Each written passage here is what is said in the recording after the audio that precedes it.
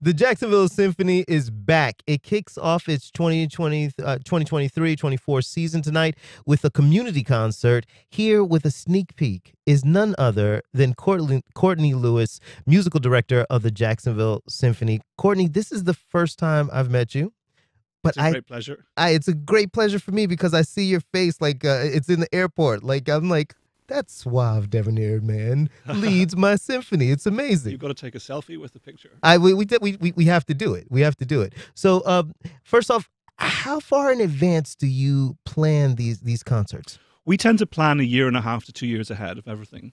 Now, this weekend we have the community concerts tonight and tomorrow night, which is one of my favorite times of the year because we invite the whole community for free into Jacoby Symphony Hall. But unfortunately for your listeners, those concerts are completely sold out tonight and tomorrow. So I'm very excited about 2 weekends from now, September 29th and 30th, when we open the classical season. That's really when we start with our serious programming. But I say serious, still lots of things for everybody to hear. And we're particularly excited about that weekend because alongside favorites by Beethoven and Schumann, we're giving the world premiere of a brand new organ concerto by the composer Lowell Lieberman. Oh, wow. Being performed by Grammy-winning organist Paul Jacobs, the first ever organist to win a Grammy. Wow. People might not know, but in Jacoby Symphony Hall, we have a beast of an organ. Huge. An absolutely incredible instrument.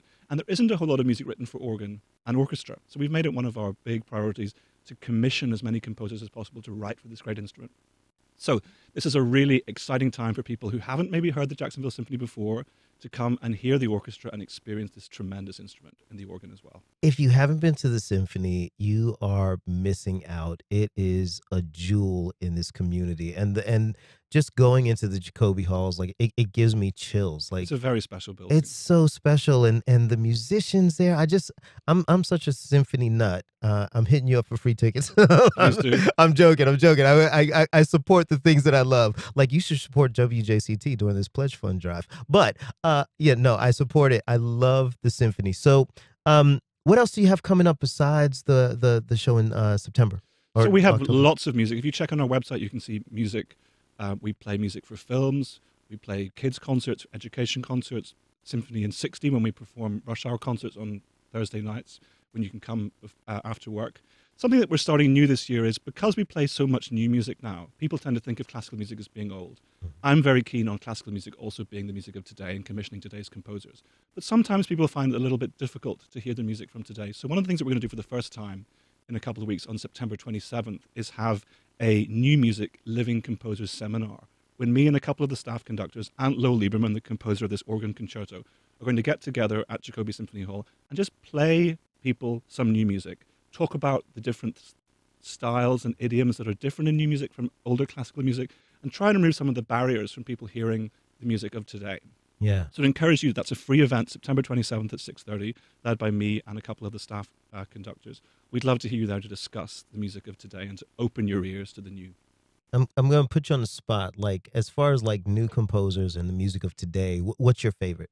Thomas Adès, English composer. I'm totally writing this down. Very good friend of mine, and whose opera, The Exterminating Angel, I'm conducting at the Paris Opera in April.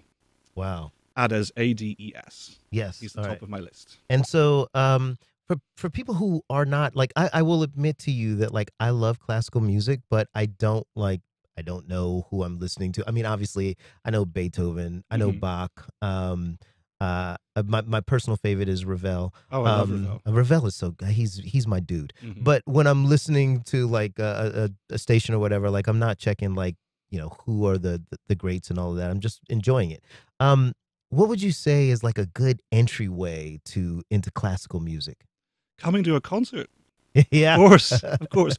So, look, people have this notion about what classical music is. Yep. I've made it my mission here in Jacksonville to kind of try and change that. The Jacksonville Symphony is an organization that's open to absolutely everybody. You can come to a concert knowing nothing and just enjoy the experience. The best way to experience classical music is live. There's nothing like being in the room with a group of 80 to 100 musicians playing music. You feel it, you experience the audience reaction together, and you also then have a memory of the piece that's specific to you in your life. That's the way to do it. So check out our website, find a date that works for you, And please dismiss those notions you have about it being a symphony for your grandparents or for rich people or only for white people. None of these things are true. We want to welcome everybody to hear this great orchestra that we have right in our hometown. I remember the first time I heard the Jacksonville Symphony Orchestra. This is many, many, many, many, many, many, many moons ago.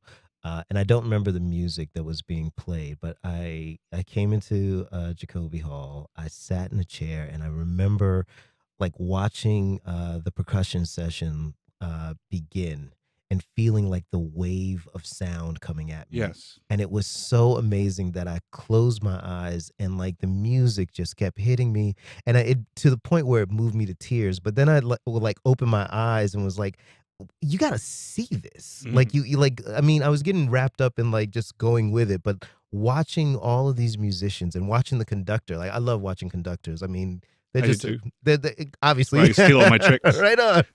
So it's just such an amazing experience. But I think people just, they tend to have this idea that it's, it's for old folks. It's for, this, it's for that. But really, it's for you, because when I went to it, I walked out thinking that this is my symphony. Yeah, This exactly. is mine. And, I don't think necessarily everybody realizes how good the orchestra is here. We have a really world-class symphony here, and it's only got better and better over the last couple of years.